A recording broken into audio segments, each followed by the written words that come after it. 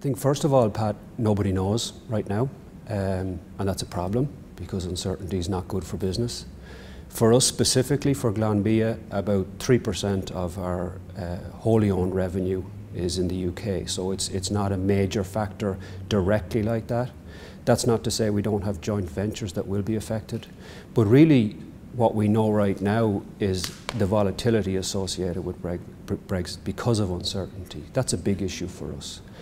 As we look globally, we've come from quite an insular world in Ireland to being more global facing.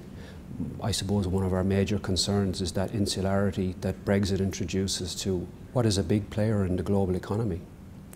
I think there are ways of managing volatility. There are ways of managing the recent currency shocks, and we've got some really useful risk management tools within Glanbia that have helped not only our producers but our businesses as well.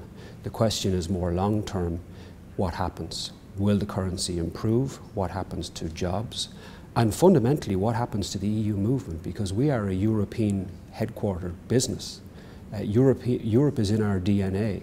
The concern for us is the reaction within Europe to UK and how this could possibly resonate in the future for the movement that has made a massive difference to people's lives. Don't forget that there's a bigger picture than our sector involved in this.